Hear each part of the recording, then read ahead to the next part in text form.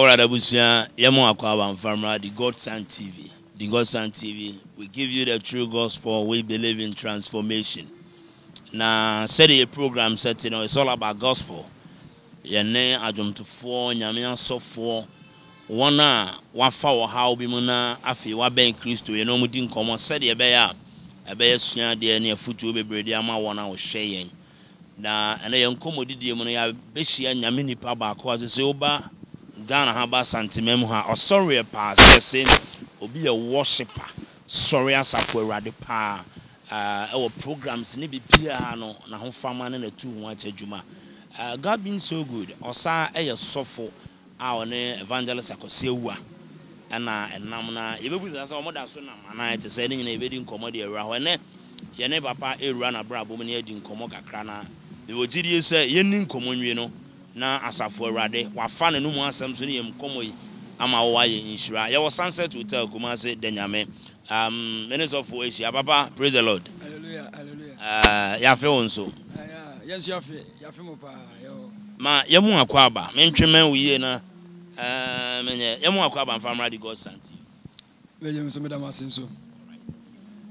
abade rikano Kumasi ade ye ni mo pa no no hwe wa ma no ne ade no mo nhyeda bia obi nhedan kai wiye bia no bia program bi o YouTube say o ye sorry ani ade na obi nimwa ekwan be no be fa so obi hu media ma vodi me Pastor Lex oko Facebook me Alexander Obin am say social media na make say na me page so Pastor Lex am say na Facebook say the medical kanu Alexander Obin na ye ka sofo Alexa said ye Alex udi kan ka no awie bremu awrade na dom e de adom ye e wo nwum tuo mu osori mu e na nyankopon asem mu eno nti no eno na egusu a ye abaye buza se eye den kra na ebe hu wo free hene wo tena hene onyine wa fiefo abrabom kakra okay de di kan meda twedi ampo nyankopon ase won pempenso a odi aba bedu am se bebia ye tete me ye wo mu kode ya na ye wo me na bebia ye kotete me ye Eastern region kurubi efro asokore fijase asokore pa na metena ye na meneme na na etena ye ewo asokore ma me na radifa no so mu tete me a me bedru stage 6 no ana ye de me ba Kumasi amambetua etua madisua so enti no baby a me ben san betua madisua eso eye offenso na me free offenso I wanna me free I wanna me call me secondary school nyina ewie na mo secondary technical school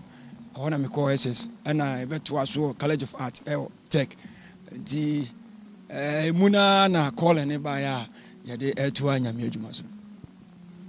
na me juma no call na be ba no na o ye se e your frɛ ana wo koje won tete e wo baby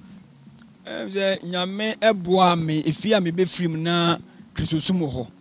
me di kan ka se me nana ene tete me na ma me no na nyamesuro ewuni mu eno nti no de ode tete me no de nyamesuro ewura me mu because me nana no methodism mu na me share menya mesomase na me dwane ko bia from Christ little band ana na me na nka sanso na oto abibinum eno nti no ode krisosum ewura me mu tete me krisosum anti emua didimua ye de ba secondary school no bi be je secondary school abrabo na enye papa bi Awurade dum ye friend de ye o hinkese na e frɛ ye ya na ye nso so ye tie o frɛ no na ye di osoro ne frɛ no so all right of frɛ no ba na o vie say o frɛ no ba ye de na misa kra me friend say na mo be 14 to 15 years na ye command ekopuchi asokori abonten so don broadcasting na me puchi na kasa ne nyam na me wo fa bi wo wa na ono so yes ade no na otu kwan enti me ba no ye mudin na be frem ko fi Israel enti your friend be 15 years and a na say aleza de bia se wan obi ama na ngade wa umpie nti no didi mu a be secondary school no me kai pa say na me control exams e wo tech na me drew PZ na Evangelist kwesi wo na opuchi e wo PZ nti emu a na yedi hu papa yekodi ni na ase antete yemu a no me na me ankasa me papa nso ya Assemblies go so for e wo Dwaben Assemblies go so for nti no me be ko Assemblies go so mu kakra ansa na me bidi Evangelist kwesi wo asem nti obi akọ Assemblies o ma me atena ne nchen ko Methodist e de na ma awujai kodi Evangelist kwesi awiachi Alexis maniji nyankopo adwuma ho ena me hweze na papa no okasa no owo odoma nyankopo adwuma me ye madwen se medi papa na chi na entenetene ne nkyerɛkyerɛ bi wɔ hɔ a ɔde atenetene yɛn enti no me kɔbɔ me papa amane no so se man kwa bosom so no man kɔ disifo na me se ɔno so yɛ sɔfo de but esan se esopia ne call yɛn nyame de ama no enti no ɔno so prince maame ama me ɔde me kɔ share ne nsa kɔdi na ase ne nsɛm na me call Bible school ne nsɛm Evangelist go say one nsɛm na call Bible school ɔno ana do kɔ tum ana ɔno ankasa wɔ Bible school ɛwɔ I didn't know say Pillar of Zion Training Center sir so ono mo gone how many years yɛn yɛ almost 3 years ono aba belecha ono ankasa eba belecha ne yere enso so eba be kira de na apostle bi ne ye fe na apostle antwi yɛn first batch ɔde yɛ hyase nti ono ankasa because said ya papa no yɛ na adwuma no so wɔn pɛ so ba ko fo bi free baby na fe yɛde ne sɔfo be kɔ branch bi na eba ko ensensem ti ono ankasa establish Bible school na yewu ma here entity em say na nso mo wie ko mo em say fifth batch awie oda so won nchen oda be me na so eni ni nchen bi ebra wo Evangelist go say wu nchen no na oye obi a waware na wo ye adwuma bi ansa na calling no kra ba na me ne nante ye no na me nware that time ground no nyanso en begin church that time no onyam begin church kra na eya abonten asem ka me ne papa na nante a che na senkem se da medi kan ka se na me kon do Kristo adwuma no ntin ba bi obekọ bia na me ne ne kọ enkran tachimai sunyane ba bia na opema asem so opema asem panti ba bia bekọ be na onu so behu o mu se mani gi Nyankopon adwuma ho enti ba bia obekọ bia no oba benyane me na ko tata nkwa ne nya ntwa CD na cassette mo na ntia che yeah many pa edin komona ye busa se aba say na ware mu no say asem bi si o kan radio so na wo so o kan with the God Son TV na ye di sua de o baba wa ware mu no na enkomo be Alexis Medanse I was say ewiase no ya na obi hu obi so nam ho so omreda we di on farm ani mu da ma nya ni easy sa in fact said na me di kan ka say me hu de damani mu ntin me madwe say me ware ntem na aboa me nti me ware ntem na me got at the age of 28 years and I'm worried na aware no mu no me worried ye no eniema bi be course so aware no mu a arezi na ano odin na ani enyan because me tie me ka say makọ afiase aba obi enyini se me ka say makọ afiase aba obi nyini because abrabo no mu no me di kan ka say me medication ko wi College of Art e wo tech me wi school no exhibition ye me nya ska ba me nsem ntino me ye madwen se metoka o meaning say we senior high school no class atwaso e go university e wo tech College of Art because na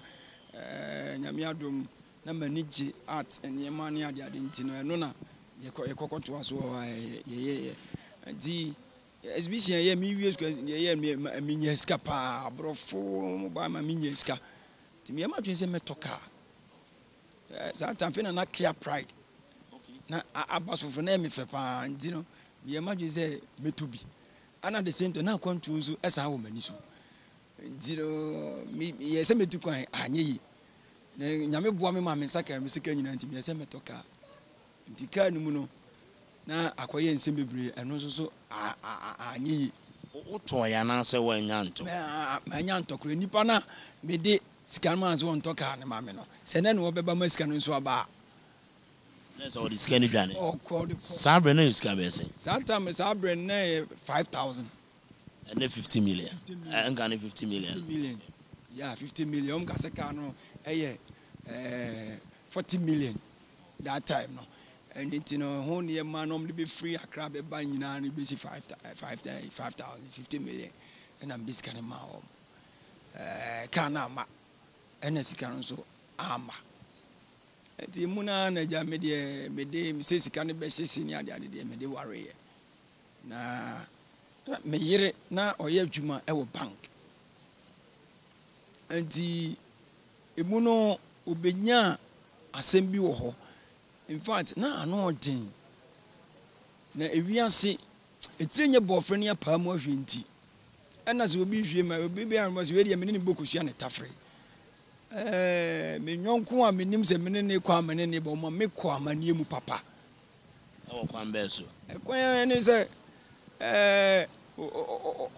yeka busia ena na me wife nso ye adwuma e wo bank nti no o kire kwan a ye be fa so abusia no ye benya bi ozo onu no mom di ontimi ma ye busia no nti no onu ankasa eba because na anu odin di nipa no onu so koje busia no ena my wife ye adwuma o ntimi nso so mi kodi ejira mu let's oyonko pebusi o pebusi ena oba ho nya bi ma no ena wo yire ye adwuma oba ti ukodi agina mu ma ama wife nso nsako ono no de o kire procedure be fa so a obenya nti no me de mi kodi agina mu na ema no nti emu na o say nipa no odi sika no eko in fact na no odin pa nti ono nso so a ebra no so ye no wan fasika no anko nti emu na me wa ka jam say nipa ne yenkopɛ ne ye den emra anya sa de a edinsem bebre ebeba enye fa na alezim ko huni pai ko huni ba bi ehu nti de we an say ye ba be chimi na ba bi nipa no bi a no makwa ko fa no edi na ba mezumi nim nipa no ne where about unim ba bi a be hu no that time na phone su kra no nye komo se ne phone sai komo di ye besi ya ne se me na we se ikutu ese sika no kasa ni na me yire so ye adwuma ho nti no ensem bi besi nsem bi ani ema ono enana ema bosia ewo enti enkrofo bi nso ensem bi bae me be kan se sika bi afri my wife ne confess mu wo bank ho 350 million that time na nye asem ketewa enti ne koye se ene sika na nipa no koje ye no ewo my wife die no so nipa nso kro no wa anye bosia no ewo ne ho akire ana auditors ba mu ni ade ye hu asem no nokre enti madam fo ne de ne de ne wo se me return sika ne back ana na my wife de no so ne sika ye se afri ono nso confess me 350 million me wale ye emu a baba se aware no ebeba so ade bi call so na sade na ye de pa man of God Alexis oh say me di kan ka asem we aware no no e me ka se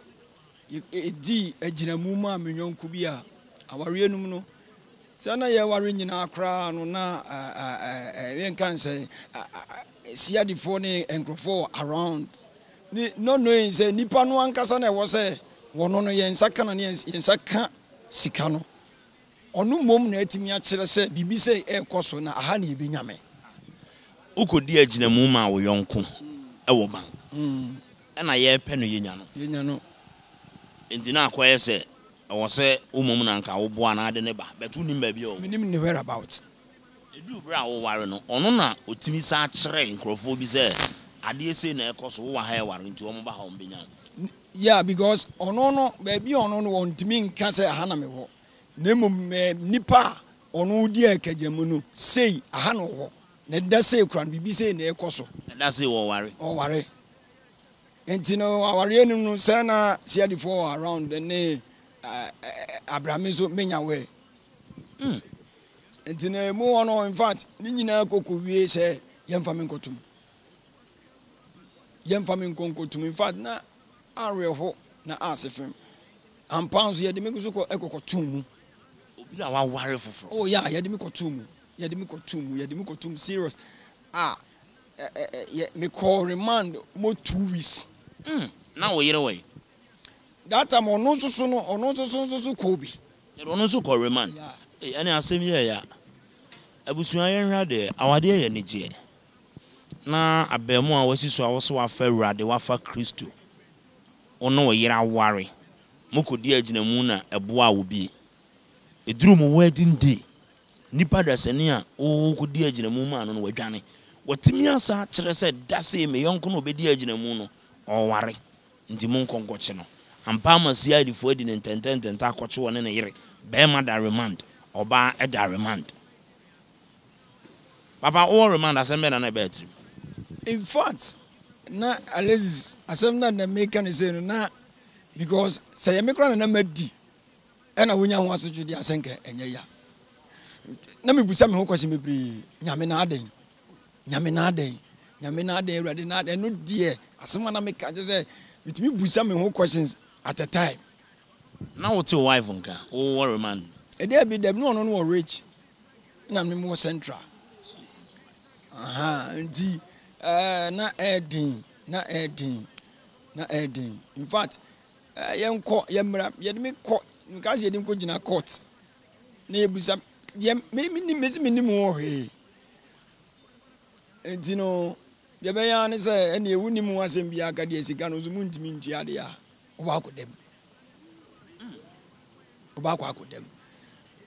No, minya lawyer bia. In fact, a man from nowhere remind us some making remind Ebiano Begasi be a grown and mid that remind C6 Oko Sessa and I'll call Central. It was C1, C2, C3, C4, C5. Let me the C6. And Nipana remind what Captain or me yanka ni room nana meda. Ni room nana meda. Nanye easy. A dan no nya dan kese bia sa. Dan ke tuwa bi. Ensu ne pia ne gum. Lezi me kai se David kotokofo bobo bi ma. E wa hama.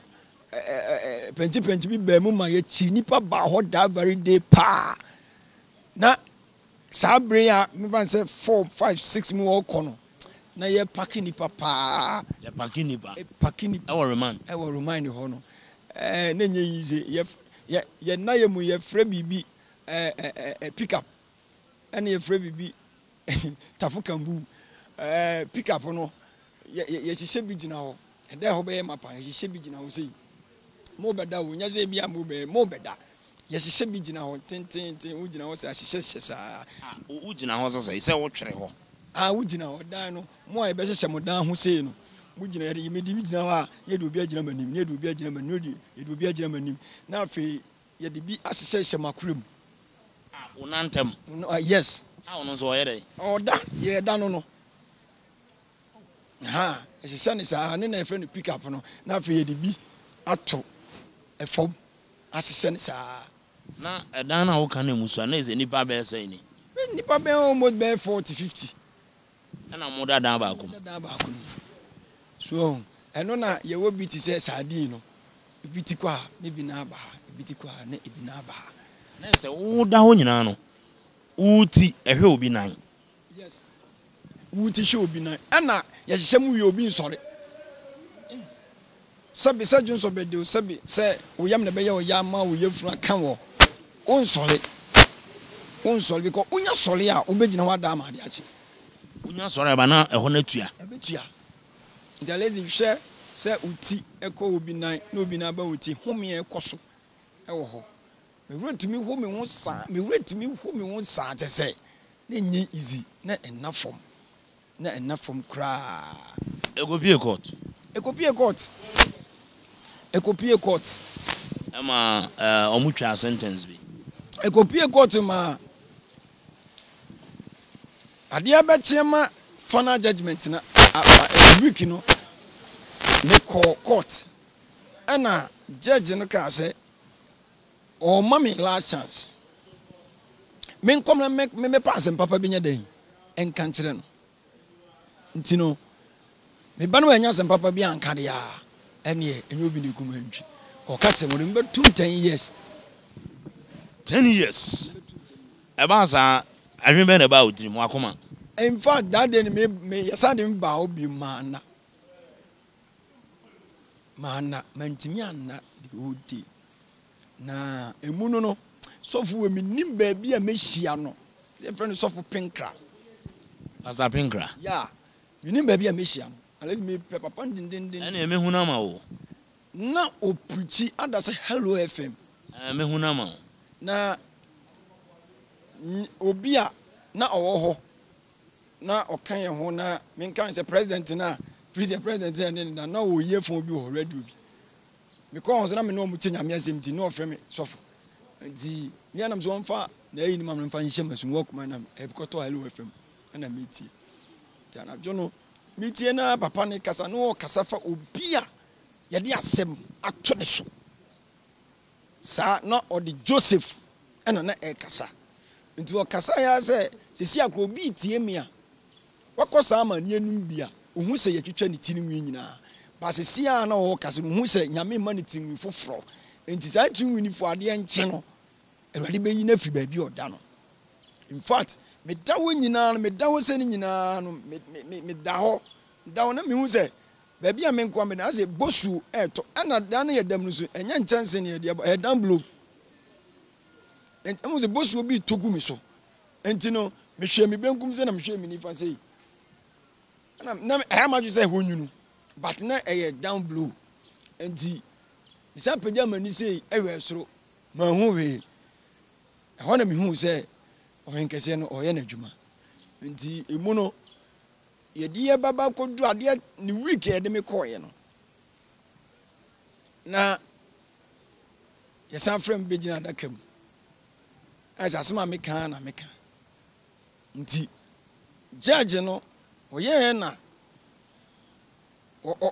obusa asɛ me papa wɔ yi nam sɛ me papa ni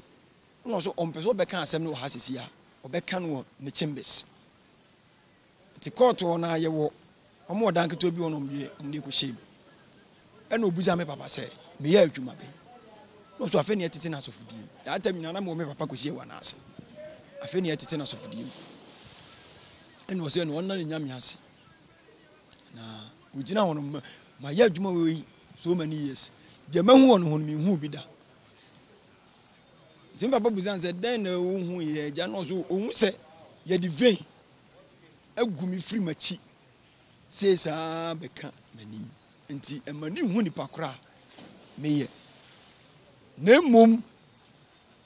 meyere ne deɛ ɔbɛkɔm 10 years ɔbɛkɔm 10 years metwim ne bɛtene pɛ meyere bɛkɔm 10 years nti ɛhɔ ɛna judge na nkasa ɔsan de mbae na lawyer bi menim baabi ofiri because yɛde bɛgya daka mu na saa lawyer yɛnso yɛamfa lawyer ansa koraa na judge ne deɛ bɛkɔ saa ɛdɛm hɔ nti no yɛbae na lawyer no san so mu a na ɔso ɔbɛma me bee ne adeade ɛne yɛmaa me bee nti bee no mu no ɛna mo san frɛ case bi no ɔmo bɛka sɛ o sɛdeɛ ade ne teɛ no ɔmo kwahye case no wow Alexis nka sɛ si yɛgye dede ɛwɔ hɔ a ka meyɛ dede ba me dede na meyɛ no nyinaa no na mesan dwene ɔbaa no because yɛaka kyerɛ m sɛ ɔbɛma no 10 years Alexis asa agorɔ the following week a mekɔ court no ɔkɔ court no mekɔ meduɔ ne adena tom 10 years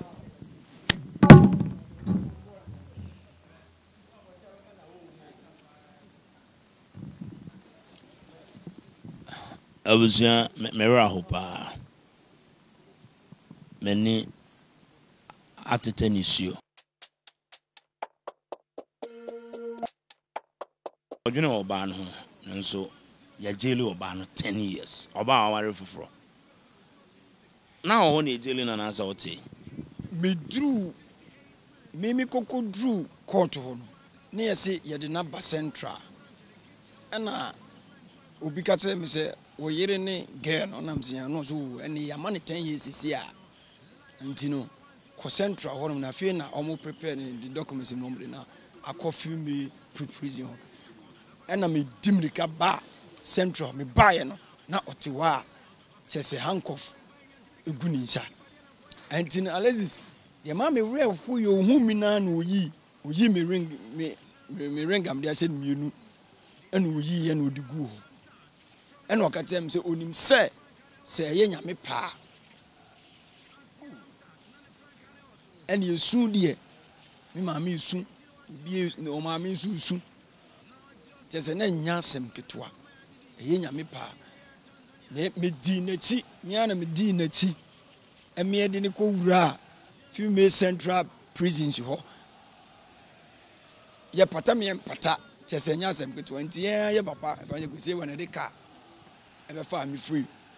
Prisons ho no. No say enya hwe, e besi bia no e ba dia asem.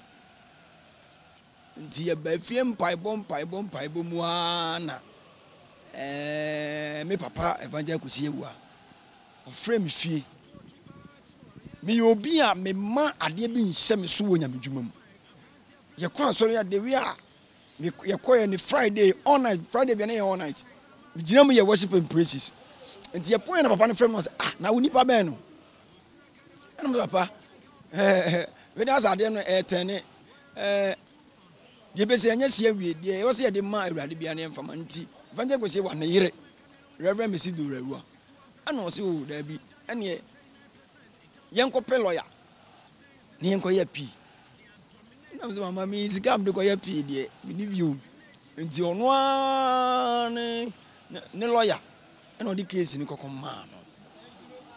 I don't know se metima bo lawyer ni dia ana ya di case ni kokon ma no nti ya di case ni kokon ma no Catcher and all my people be cool documents be by what shame we see and I say, how? Ya be Nicholas or Yadini too. Because, or Case Odibim, how Caso Dibim. Now the last statement of Caso Odi for Namudino at to without some Musana Simbiadia. And a lawyer no. In fact, ye are seminal at the court, another court. That I'm not banner at the mobile bresse. No, what demo. What me fans say what them 3 weeks. Yeah, I know what them 3 weeks. And the assembly sign or the assembly sign called court to view. Am I here for assembly? I feel now son obey me here near buying. And the abang ye lawyer. And I lawyer so could jinem. Na lawyer ne can say sa case will crank be someone. It's got a bit tiano. Almost 70 million. 7,000 Ghana cedis. Nesika or G 500 Ghana cedi, 5 million. Say or the young home people's been in Grata Simbi. And then the boys were best most home. Now I say or in Cassian or energy. Now at least I die a demi free prisons war eba court no. Beside the HDB. Now handcuff a good in someone and him. Na ya didn't be wura ho. In fact na aye den say ya ba ha nyira na mere ejina dakam aban lawyer so won pene kura gidi enti lawyer no omo tense bi o ka me de me menti ase o kasa mienu no me lawyer ne tenase ana judge ne fa krata o hwehwe musa no wuso ni ti hwemza no wuso ni ti no so no obusa my wife say basi sisi ana aban say wajana oni aban betwe manso ana in fact na ayedin no so no ade no oni ne the onima won one na waka no no so the prosecutor wo gina won na e announcement ni ba say ewura unyame a wosom da bia no wasani aba behwo aban say waye obone ntino adaka ya bie won so your case has been quashed. Wow. In fact, the buso be says asem no maka no ase ani say mintiase o ka say the your case has been quashed na your lawyer to find the books nyina say na moto na pua okutu ni kana eh na no endeni wo kwai eja onu so pie kwa na bu no so sad word na dia to ire ayi no so e kire say ona amuda ona prison da ona abanya case bi ona obi anya bibia da na o pekra obetimi de bang no akokot kasa nu na minim de ye lawyer ne ye de omuso wura mu e wo bang ho wura mu wo bang ho e ko hwehwe meyire ne faamu ene ade ne ma bibire mu. All right. This is any Pastor Alex Edin Komana Makodu say. Ya kwase na yere case no. A hono se den about him. In fact, Alex is in fact nyame no kurani. Me tiamu huri mu make obi kwa moa me. No chimi kusi abonti ze masa enya sawa. Court. Ewo court. Eno bi se munyaro na asem no de na ano din Alex nyame wa ye niam bebre. Nti no bin ti Alex ayi yas. Na me kan sembi wo bra ye de mi kotu mi se Awurade bo na me pia ba bia me gina pia me yina ye. Nti Alex ena me kan wa video me nim program mama kwa se ma charge. Oh yeah. So unim ne wa fam nti wugina no so de ayeye mawurade. Ade ayeye mawurade. De me ba wo program de me parents e bia o ma me mic na de nyame de adua mu no impie. Well, guys, worship with the widows 2017 there no. That time na me nim we. But you hear video na hu say okura na obeye praises and worship no na abia. We didn't even invite you. Me hu no Facebook. Yeah, me hu no Facebook. And ale madiga baby a ye bonya medi no kura mu bia no. I was say me presence e wo ho. That time kura na me ma akumasam wo be kwai. Okay.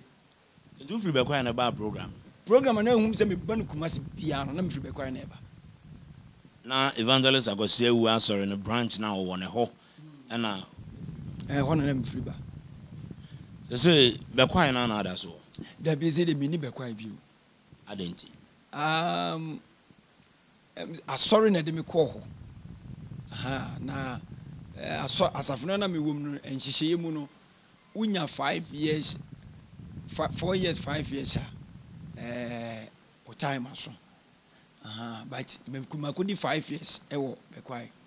by for now na nkasa de me ni pillar of Zion mu biu me ni e dey na you free 5 years of time aso say ene na nyai adwuma yes aso oh the bibia boni bia ni wa esi me kind of video so because a lot of people are pay the see e wo many because you can obi o ye too close me one of them obi o ben Evangelist Akwasi Awuahs pa me one of them papa ne nko ba bi abraham me nka ho bi enti die na ma montamote alezi bibi boni bia ansi but adwuma we na alezi ye always I will say we hear the voice of the Lord I will say we hear Nyankopon ne say obi ke kan say Evangelist Akwasi Awuahs sisie wo sikasemu ne ade a ete say alezi me alezi de me ni papa ne nante ye no ye baako ye bienu sa na papa no tie na sem ye ane dabi ena adwuma ye kwose na se ye no eniama bebre me de na wose wo de mame no wo de mame yen kan say akatua na wose wo de mame na wo de mame me so me pene so say akatua no bebre kase eye sa akatua ni tina mame firi ni na ase sa na bebre ka akatua ne nye akatua ni de nyame ni nukure ni me ma worry kita nkola 5 me kita nkola 5 enye ade dafo akatua ne de nyame num kroni na e wofo Zebi a yebusawa na ejuna be say oh yenim so ka no kra pa menim so yobi a wo ka no kra oh me de me bibia ni wa alazi wiase we no obetim de asie nyame da no ma say na asem bia me ka bia so esa na tie na esese no Ghana says Oguta nkoda 5 oguta nkola 5 o ya sorry anan hyehyɛ te say bibia ba ne ho anan te say ye nhyehyɛ ye mu no o ya sorry a ye wo first offering second offering na tight ni nyina ba headquarters first offering second offering na tight ni nyina ba headquarters de be ka wo church wo ye sama preacher we na me ye api ana me ba afo ye no se de e ka ho eno na e ka church wo se ba se set ena de ye asoro na de ya sorry no nyuma nti de ba no ho no se wo hia mfidie bi ni ade bi a light bill bi ni ade a eno ye de de ye nya no ho na first offering second offering tight ni nyina ba headquarters na emum se otumi bo afode bi a eno bi na light bills ni ade nti se wa ma afode bi a obere to ya bills eno ho na asem ni gina no but me Alexis nyamianum ne kroni be ko ahwa me call ye no se dem di kan no se ade a na ma yesa me de me hu nyina wura nyame adwuma no enti me bibia na me dedicate ma awrade one be ko ya me kokotena ye no yenim se asafu bia no before so wo de sofo be ko ba bibia no ba bi o de ne ti beto de e wo se e ye ready ba me de na ankoba ne sa obi a wa yere wo ma me wo yere wo ma me de na ankoba ne sa 5 years me kokodi ne wo nyam ya na me ha me dan Evangelist go say wu amwa odan me na me ha me dan ti so obi said na me buza na obi kaso wo yesisi wo sa kwan so a wa ben papa na che wo be ka say pa because enkoba say papa no kwa na ne ntam atesa enkoba kwa na say Kenya me che kansem bi nipa bi eben na omuti bi kansem bi esisi asam no obesi so say Alexis asisie pa de me se me ka say asisie so osisi but obia won policy obia won policy a odi begin odi ne church and say open so a then u movie so and sana am for kan asise me de me ya na me hu ni say me pene so say akati odi maye no na ente sa akra me yes as yet me can 100 Ghana cedi 100 cedis no dey as yes na 100 Ghana cedis na emu no kasa kra no papa no wan kan kire se o tua ye ka ne mo ka adwuma na ye no ye nye no se de ye papa adwuma e beduru brebi no bibi beba mu a ye nyina ye ni baji nti ba bi eduru de ye nyina num so ntwen ope eni ti ye de akoma pa sofu ko di na ye de akoma pa ne adwumutie enti ye ko ba bi ne ye ba de ode be ma obi a ode anije na waje de me free be me free kumase akobekwa no me na me ko ha dan 9 million said your canon some radio so nipa bi hu ne say papa yi de ka say heaven a obi kwa ono no be di kan na o ma kan so anya kwan adi na chi bi be nipa bi won sempa won ho ye nde so won e da bi ka asem bi otimi de o ma obosen akora otimi je o ka si ho se fa ka ni si ho na utu eske ni wi a waje obewie no obeje o ka na ye nsensem foforo kora memre bi ba radio so oben no hu nsem biza Alexis woni ma bi wo a ye se abusuan te se kwaye ugina kira hu different ba ruma na hu se we udum we sapele we wawa me papa no ono ompesisi makase me na ntia ade a ono ompe asisi ompesisi na ade bia esan se de we osifa kasa ne nti no oye na ade bia no a ade na oye no oye se obedi bem me ba o asem ni ne elder anamu amotwa no ho ahia bi ne ho akere no o se papa me hia sika o so okay o hia san o kan sika no so ene fa wo ka no bre me na me fansi awowa na me ma sika ni bi ebre no so na wo betua wa beji There's a brand soon, you know, while mammy Triana Sabrano. A brand pound, a pound to a buy and also on your MOCZ can not just say, this is any as any pan one can cry. Alexis, as man working, they me now working. Oh, I wanted now. And I know cray. Okay, there's a Obin number big cancer be antessa. And no dear, and no dear, and yano cress, I say, oh, bid in a car, on one casano or not was a carton. Evangelist was here. Na juma pa as of this open juma ye kase so for juma ben wo ye kana juma no a o sheka no wato o sheka na wato onze wa ye business ache nti outside nyam juma na wo kwa wo ba nyina no o sheka no wato na se wo pebusia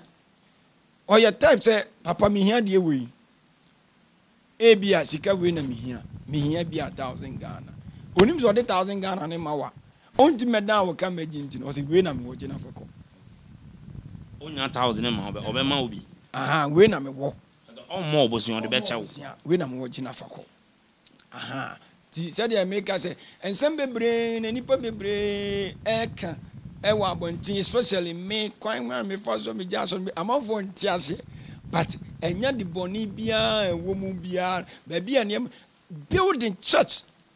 asafo no make us me na awurade fa mesiko eko bie church na ewo ho to build a temple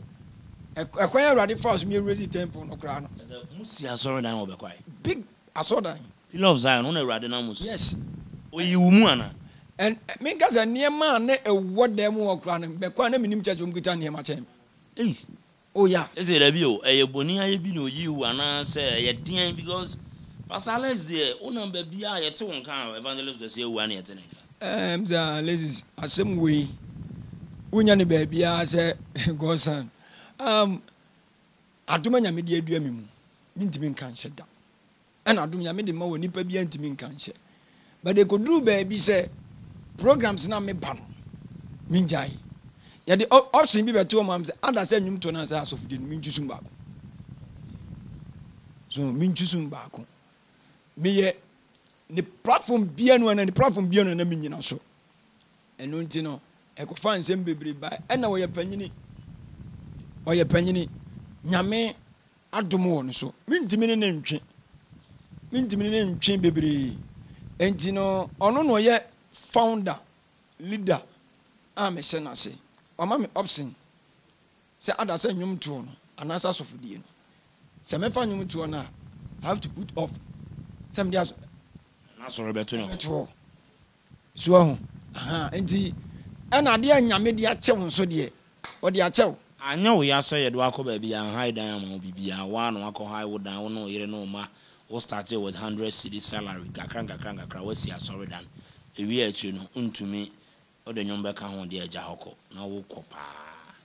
Alexis anya me yada because nyame no te de wo yase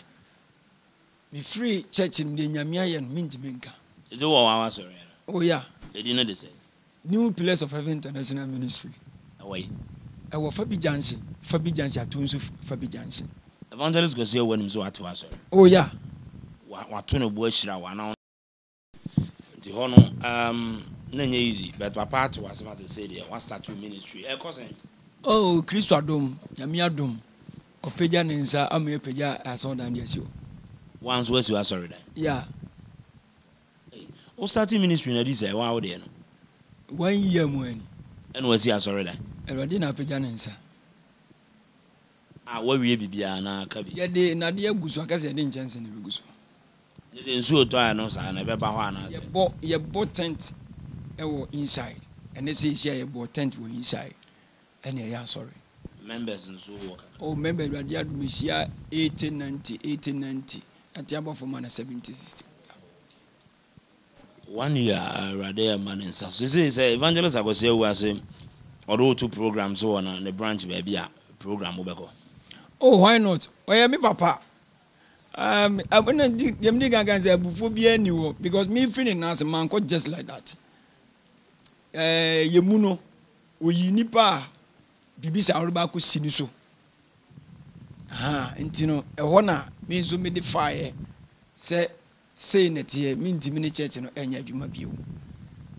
ntino ono nso so nipa na me de ade no esini so no or no say one of the year you money you would very be neck or that's of ring no say adie bia na person ka bia odi sini pa no so a no uni problem bia nti me so me de fa ho na erade adom odi abedua kumasi a ye na the one sorry no be nyaka say o guta members na eko no onwie ni ma bi ono maka obehia na say the zero erade no members no be fa o muso na erade na ato na adwuma so say asafo ne mo a asafo mo de ehia mo bebrebe aya na ya manfo ngo say sisia na de we ye den na dan wasi obi kura se ne me boa me hu si obi kura se ne me fa asafo ne sika bi na me dia ba be establish me church ni ade me se me bre na manfo ka but ya urade alesi nyame adom enwom tuo ya mu ami enya nkrofo bi ani madom e wa buchire enwom tuo ya mu ami enya instruments ekuta me now almost 600 something million obi na top free US out de be che me kwa enwom tuo ya mu me nwom tuo ye to Facebook no say oh me why my classmate did that we by primary school cry and I was say by name ko primary school by SS nine nye ne nkoye kra ti no nkom ga no nkom SS say ohwe me a nyamesuro ne nyamesu bi wo me mu ti ne mabu wa me ntwe me mfiri ho na me mra esu oka oba kra na me dwane but okoho Facebook Alexander obi aba be yeso no frame no say we say me pede na me play instruments to build my music career. God is so wonderful. America baby to instruments e wona owo as I grow near more of the buy me use the guitar mixer keyboard last 2 months or the bremen kon 175 million keyboard me set of instruments wabagana ko obagana so no obema ma ye platform ke sia me de be ko outside enti erade na eye na djuma na me papa sofo ba ko bi su wo a ye fe no sofo antwi ono so eka ho a me nua sofo no asafo no idi animu a erade edi move mo yimu no from Pillar of Zion a day ba no as I mo believe in evangelism ne ade aho hunhum ne ma mo gidi unless ye gidi papa mo ye sorry deliverance bi a bibi ha obi ni nyina mo hu ka si do papa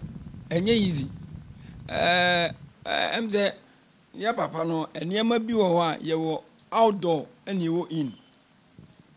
ye wo eniema bi wo a ni crusade ase ensi but church obompa ye ma manfo me amani ni wa bompa ya ma obi a o HIV a okoye test ba na eko evangelist Akwasi yeah